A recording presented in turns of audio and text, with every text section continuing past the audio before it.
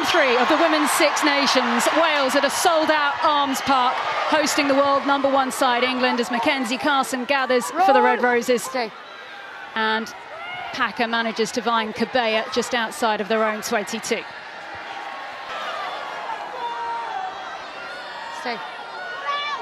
Bevan finds Snowsill.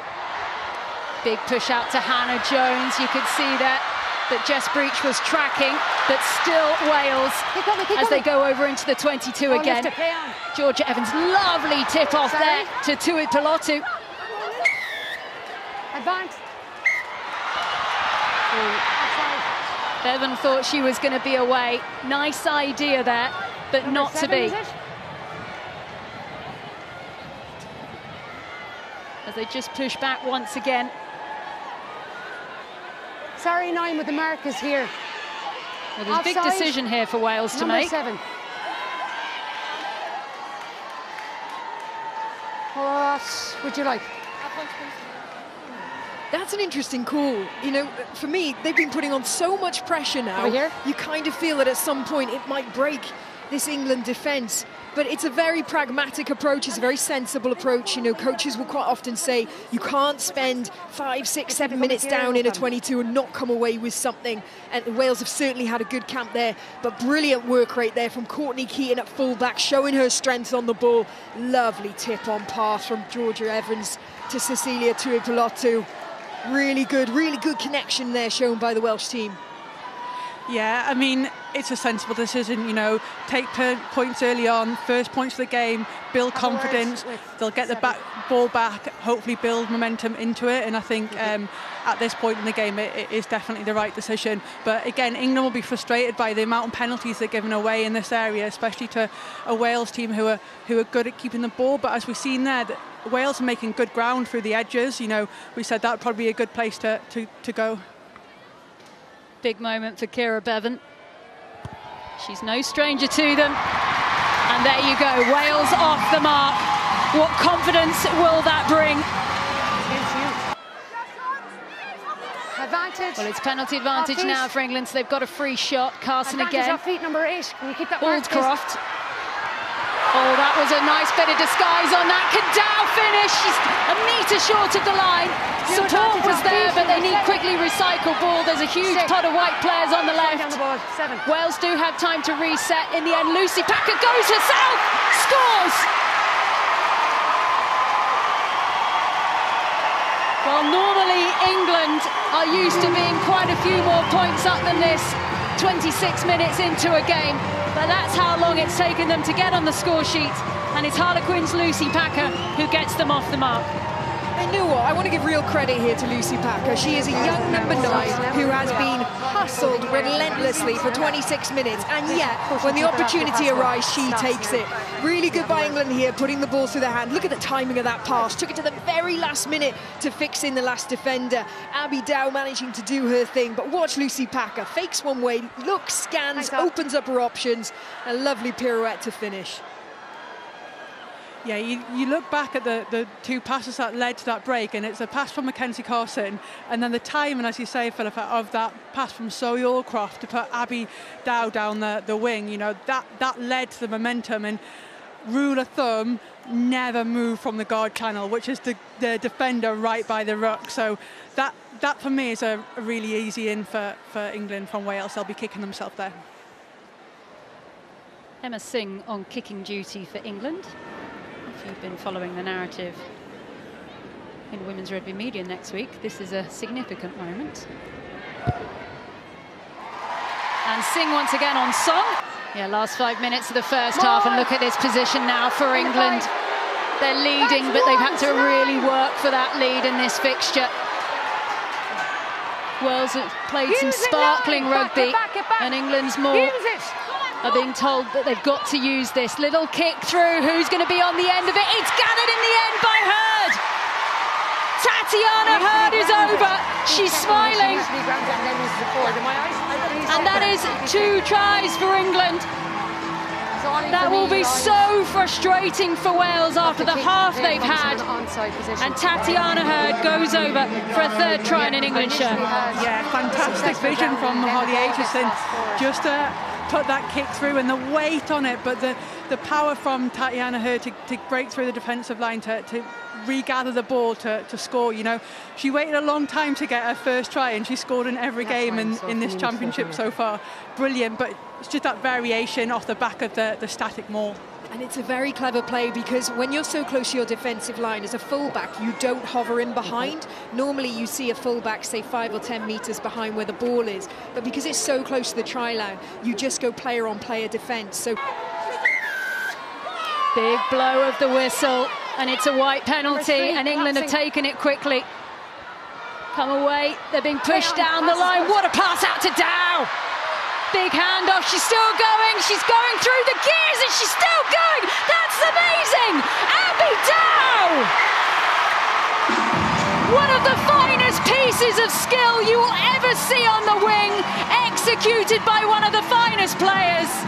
Abby Dow goes over for England again, and what a way to finish the first half.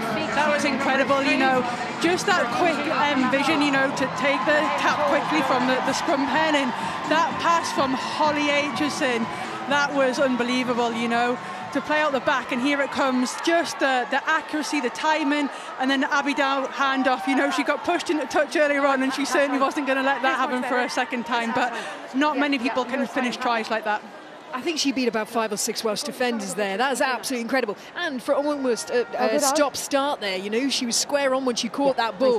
Look at her just scanning, constantly aware of where the threats are coming in. Unbelievable player.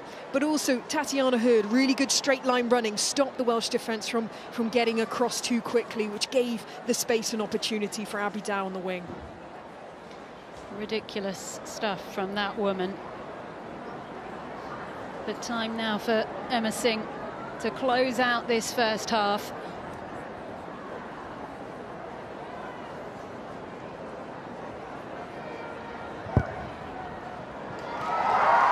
turned that one around.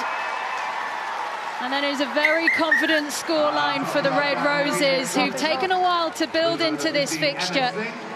But Wales have put up an incredible fight. They've had their chances, haven't managed to convert all of them. But it has been a brilliant test match with 40 minutes still to go. It's Wales 3, England 19. And that's quicker ball for England. Hurd just on that lovely loop play there from Aitchison. She's got support on her shoulder. She knows it's there. She doesn't pass, she finishes. A brave decision by Holly Aitchison, but it pays off, and that is a bonus point try for England on 45 minutes.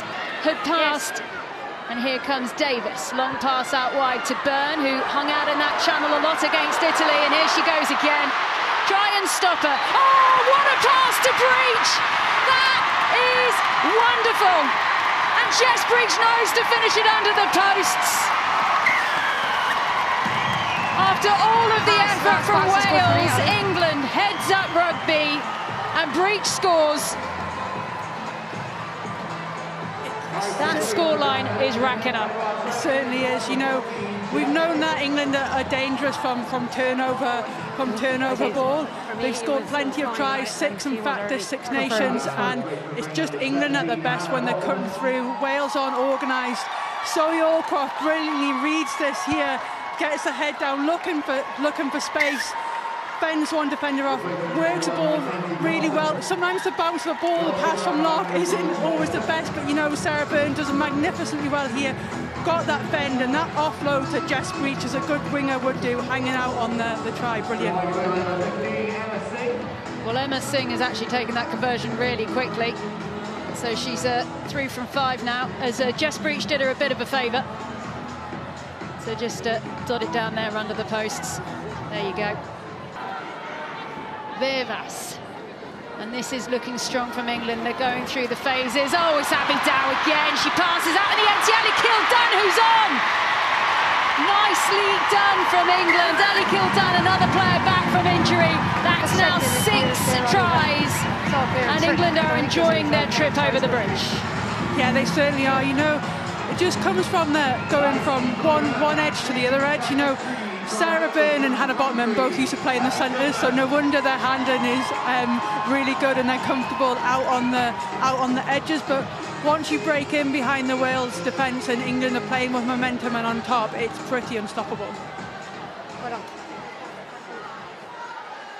There we go. Couple of props just hanging out on the left wing. That's what they do. That's just modern rugby, though, isn't it? How brilliant is it that this team can go from edge to edge like that, fully utilising every single player? It doesn't matter who's in that 5-metre channel. They will back their skill set, make their pass, run their lines. But this is just clinical play there. Abby Dow, so selfless, fixes her player and releases the outside backs. Look, fully aware, lovely pass, accurate. Easy run in there for Ellie Kildunn. Langi Tuima steps up for kicking duties with Singh off the field.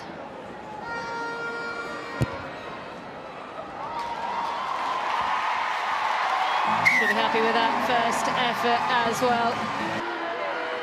But we know that when you make head contact, this is what will happen. Shoulder to head contact, okay? But there was an initial tackle, so it's a yellow card, not red. Okay, Yeah, absolutely. The directives are clear, and it's for the safety of these players. I do feel a little bit sorry there for Kate Williams. You could see Marley Packer was kind of falling into that tackle, but still, you've got to be careful. If you're going for that sort of higher shot to wrap up the ball, you've got to make sure you're nowhere near the head.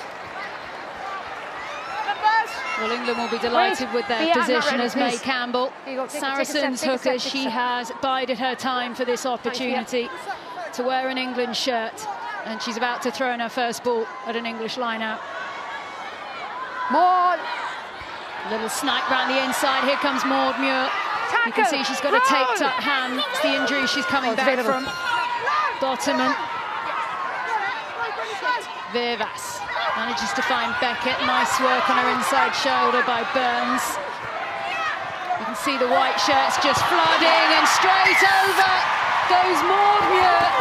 Only on the pitch about 5 minutes and scoring tries, and that's number 7 for England. Okay, let's go. Would you do the same thing, Sarah? Tap and go? I think you might see tap and go, because I hear they might be working something in the training field. It's like you've been there, Sarah Hunter, as Marley Packer powers for the line. Oh, round the outside is Hannah Bottoman. I don't think I got in your way there. A try now for a couple of props as Muir and Bottoman off the bench, both scoring as England bring up their 50. 7 is the captain, Marley Packer. She's about to spend 10 minutes in the bin. We're levelled up at 14 women aside. Watch the floor. Now this time, push towards the near side. Here comes Aldcroft. That's a good there, Rock. Back towards Maud Muir. Beckett has it. She can see the line. Beckett! Sarah Beckett scores. That's try number 9. There's only 13 white shirts on the field. It doesn't matter. Taken cleanly in the air, and here comes that maul. Okay, out of there. Shoulders up. Get out. Wales being warned to recycle round the corner. Disconnected. Accidental into your own player. That is it. England win again. It was a ruthless performance from England. A sobering performance for Wales. And it is England that continue on their quest for a Grand Slam. Congratulations there for all of the England players. Plenty for Wales to ponder. But a record crowd who came out to witness this third round match that finishes Wales 3, England 59.